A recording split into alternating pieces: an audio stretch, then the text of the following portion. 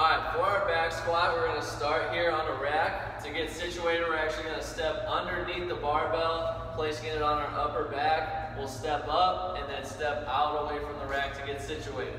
Make sure when we're in the starting position, our feet are anywhere from hip to shoulder width, with all of our toes pointing straight forward.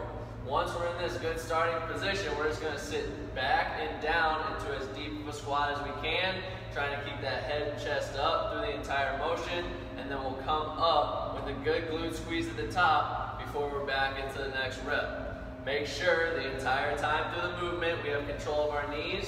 Don't let them cave in at any point, and we don't want them bowing out either. We want to make sure that those knees are nice and neutral over our toes through the entire exercise.